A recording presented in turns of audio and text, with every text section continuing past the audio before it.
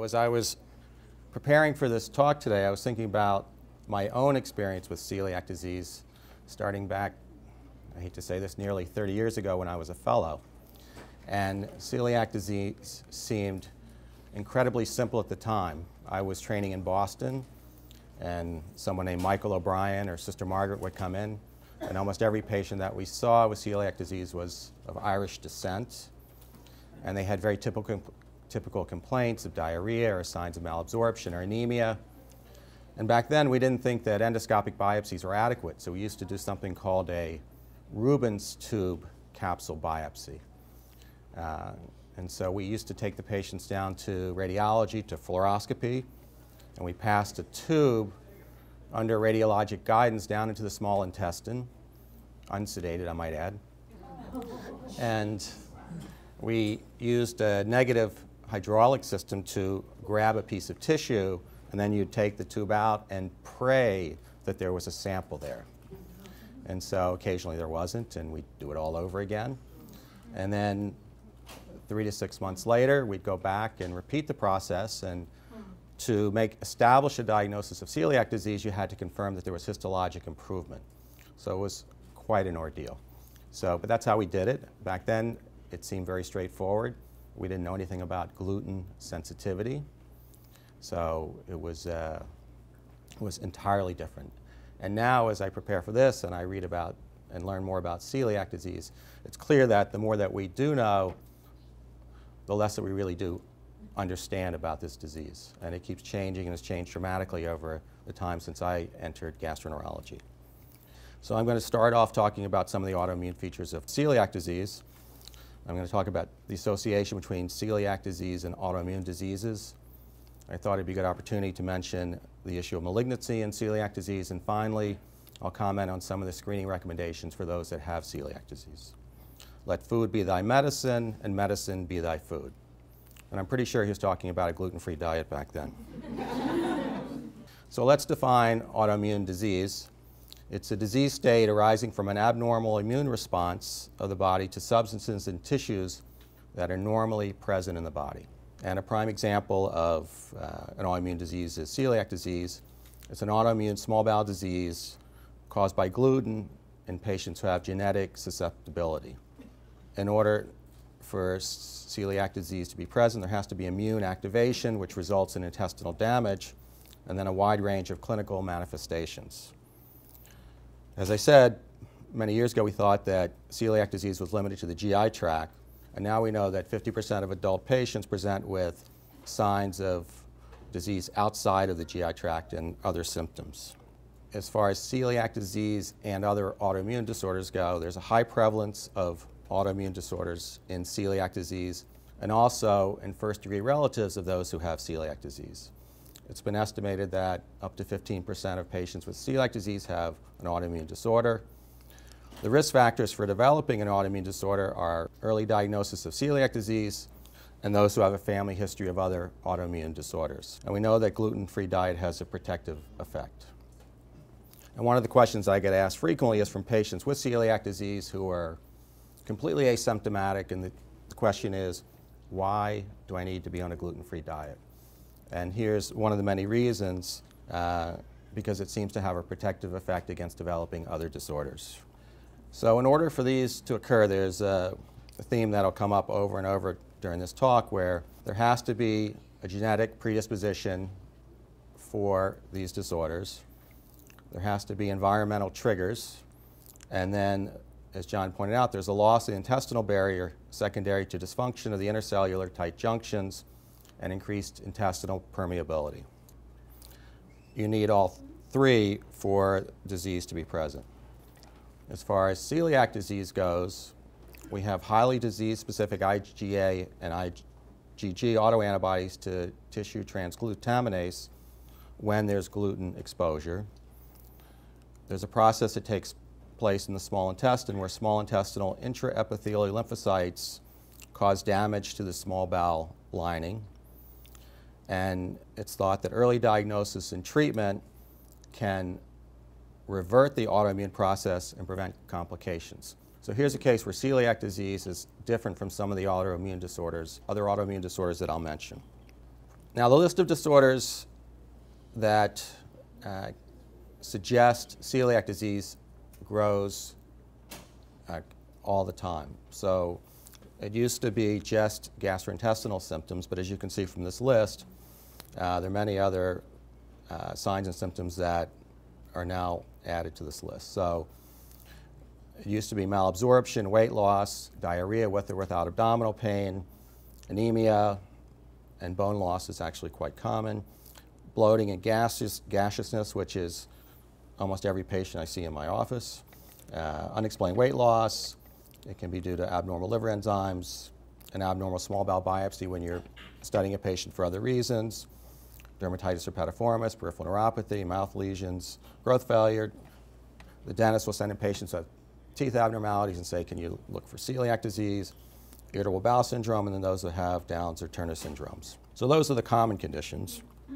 And then there are some much less common presentations. Most of these are anecdotal, but I'll mention them. Pulmonary hemosiderosis, infertility, dyspepsia, amenorrhea, fatigue, patients who don't absorb their thyroid medications, seizure disorders or ataxia, constipation, and recurrent abdominal pain. And I think with these two lists, we have actually covered every patient I've seen in the last few years. Now, there are two theories as to why there's this association between celiac disease and autoimmune disorders. And neither has been proven, but they've both been put forward and both have their supporters. One is something called linkage disequilibrium, as opposed to equilibrium, where the genes that are responsible for celiac disease and associated autoimmune disorders occur together more often than would be expected by chance. The other theory is that untreated celiac disease leads to the onset of other autoimmune disorders. Now, here's the same concept that I mentioned before in the diagram, and you see there are three components. One is the genetic predisposition, the environmental triggers, and the immune regulation. And for an autoimmune disorder to be present, all three factors have to be present. So if you have a genetic predisposition and you have, without the environmental trigger, you won't have the autoimmune disorder.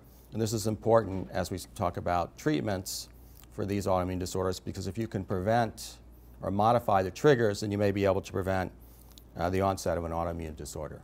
Genetic predisposition, an antigen, and loss of the mucosal barriers that prevent the onset of disease. When you start talking about celiac disease and autoimmune disorders, it basically covers the whole spectrum of medicine.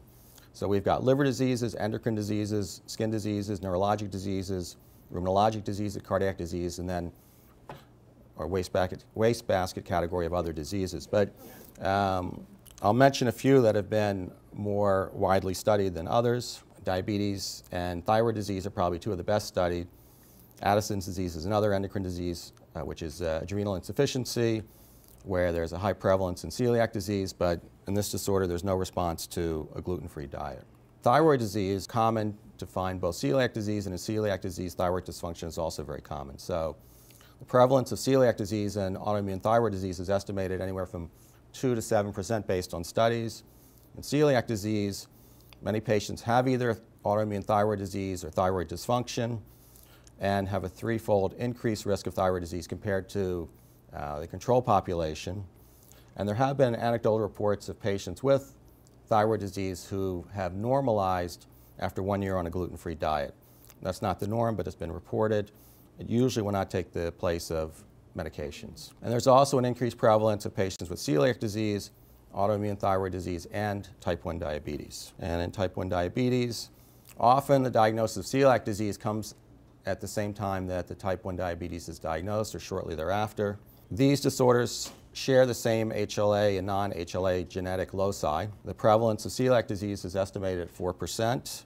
The studies range from 2 to 11%. And the risk seems to be highest in patients who develop diabetes early, less than 4 years of age, and correlates with the longer one has diabetes. And there's also a risk of type 1 diabetes and celiac disease before the age of 20. There's also a second peak at age 84. We now recommend that all patients with type 1 diabetes be screened for celiac disease. As we said, they share HLA genotypes. 90% have either DQ2 or DQ8 versus 40% of the population. In patients with both disorders, a gluten-free diet will prevent growth failure. It may or may not lead to better glycemic control. One of the reasons is that with a gluten-free diet, you heal the small bowel mucosa, you get better absorption, your sugars go up, and you may actually require more medication. Gluten-free diet does prevent some of the late complications of diabetes, and it prevents bone loss. There's an association between celiac disease and liver disease. Celiac disease in itself is one cause of abnormal liver enzymes. In the three disorders that I mentioned, PBC, which is primary biliary cirrhosis, there's a high prevalence of celiac disease. In autoimmune hepatitis, the patients who have celiac disease do better on a gluten-free diet and may go into a sustained remission. In PSC, which is not a very common disorder, there's also an increased risk. Dermatitis herpetiformis, I'll come back to in a minute. Alopecia areata, there's an association. Vitiligo is more anecdotal and somewhat controversial. Dermatomyositis is another skin disorder. These are the lesions of dermatitis herpetiformis.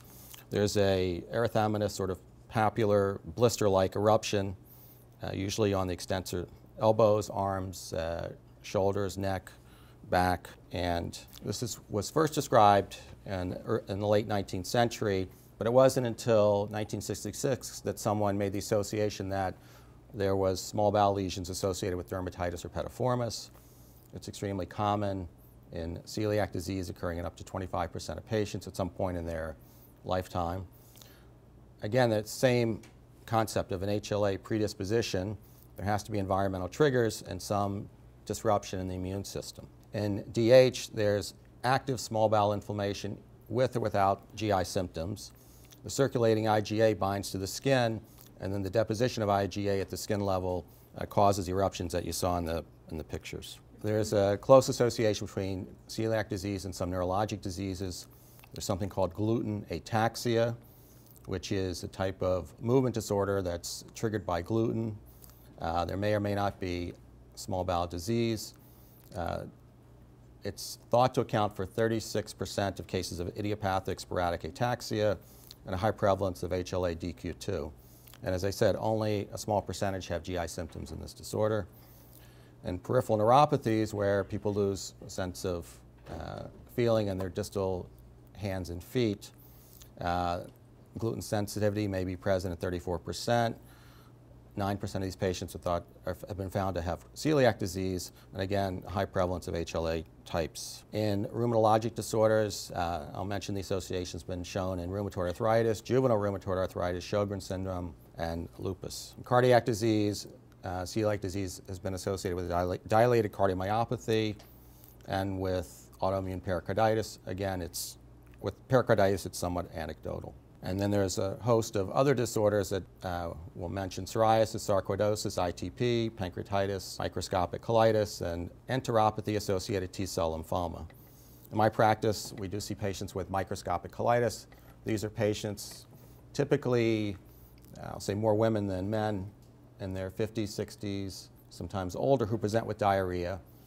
And they don't have Crohn's disease, they don't have ulcerative colitis. When you do a colonoscopy and do biopsies, you'll find inflammation under the microscope, and it's a very well-described disorder, and these patients should all be screened for celiac disease due to the high coexistence. So in celiac disease, there is a slight increase in mortality over the general population. It's usually shortly after diagnosis in those who have failure to respond to therapy. We think this implies a beneficial effect of a gluten-free diet. There's a slight increase in non-Hodgkin's lymphoma, including both B and T-cell lymphomas. Small bowel adenocarcinoma is found more in celiac disease than the basic population, but it's a very, very rare type of cancer. And enteropathy-associated T-cell lymphoma, half of those are diagnosed at the time of their diagnosis of celiac disease. It's a very rare complication. It makes up less than 1% of lymphomas and has a very poor prognosis. There are two types of refractory celiac disease, type 1, type 2.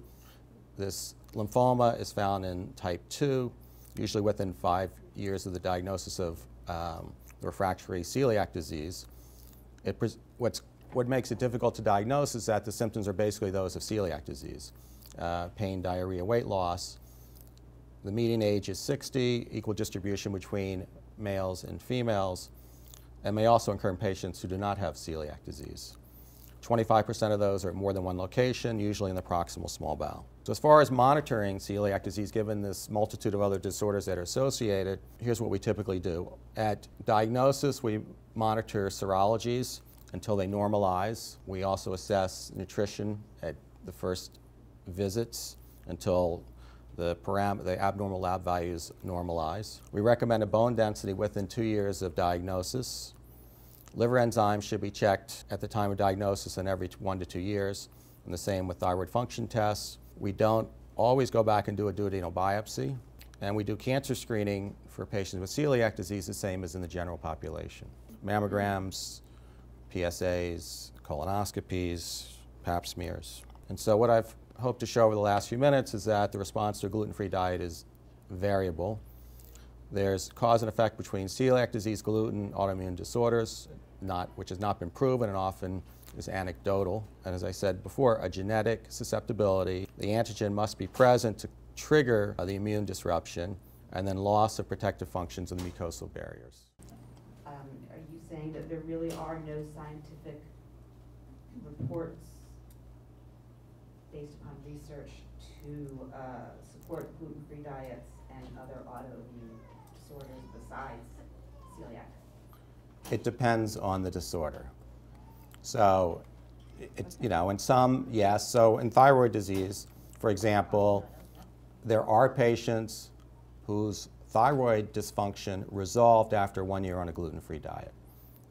It doesn't happen to everyone, but it has been reported. Certainly in type 1 diabetes. Do you have an actual way that I can figure out where that scientific research is? Sure.